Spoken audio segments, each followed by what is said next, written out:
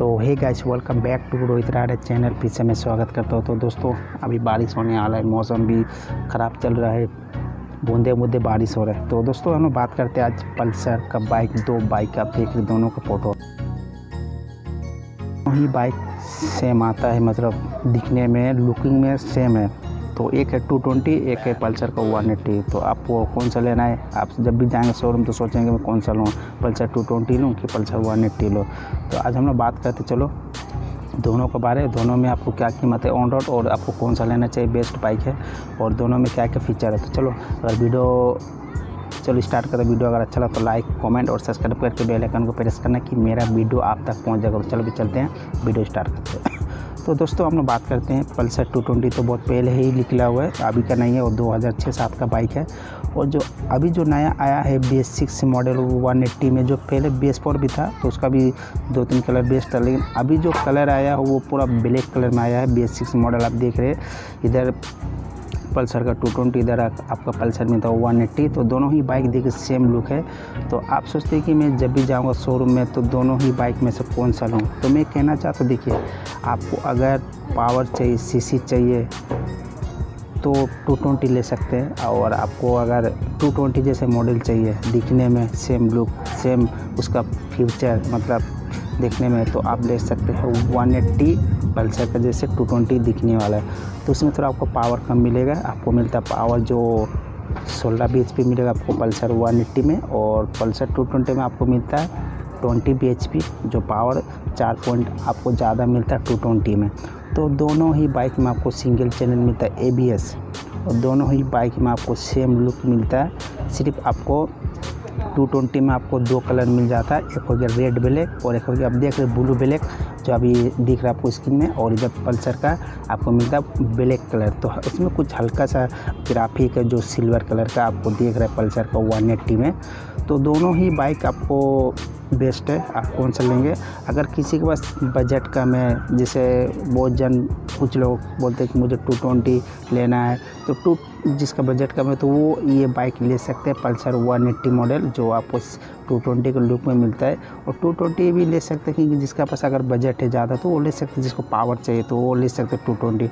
तो दोनों ही बाइक देखने में आपको कोई फ़र्क नहीं मिलेगा। आपका अगर आप 180 पल्सर लेंगे जो 220 मॉडल देखने में BS6 मॉडल, अभी अगर कहीं भी आप जाएंगे घूमने, कहीं भी लेके जाएंगे तो कुछ लोगों बोलेगा कि नहीं ये तो 220 है, लेकिन जब तक वो करीब नहीं जाएगा तो उसे वो बाइक पहचान में नहीं आएगा, क्योंकि उसका लुक सेम 220 जैसे दिखता है। आगे का हेडलाइट, पीछे से सेम लुक, साइड से सेम लुक मिलेगा आपको पल्सर का 220 जैसे। तो ये कंपनी वालों ने सोच समझ के खिलाया।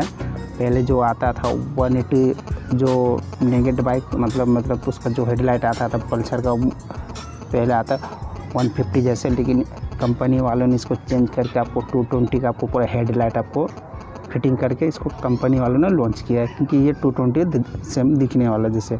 तो ये है बाइक में, दोनों में कोई फ़र्क नहीं है, सिर्फ पावर में फ़र्क है, लेकिन देखने में सेम है। आपको इंजन में आपको मिल जाता पावर में कम है, और पीछे का टायर भी आपको 120 का टायर मिल जाता है, मतलब। और पल्सर का जो दोनों ही बाइक है, दोनों में आपको सेम मिलता है टायर। तो ये दोनों ही बाइक अभी जमशेदपुर का शोरूम में है, जिस किसी को भी लेना है जाकर ले सकते हैं। और फिलहाल अभी लॉकडाउन चल रहा है, तो अभी कंपनी बंद है, शोरूम, तो अभी फ़िलहाल आप नहीं जा सकते। जब लॉकडाउन खुलेगा तब जा सकते हैं। दोनों ही बाइक में आपको मतलब कौन सा लेना है बेस्ट आपके लिए, तो आप चॉइस कर सकते हैं। मैं तो आपको अभी डिटेल्स बता दिया।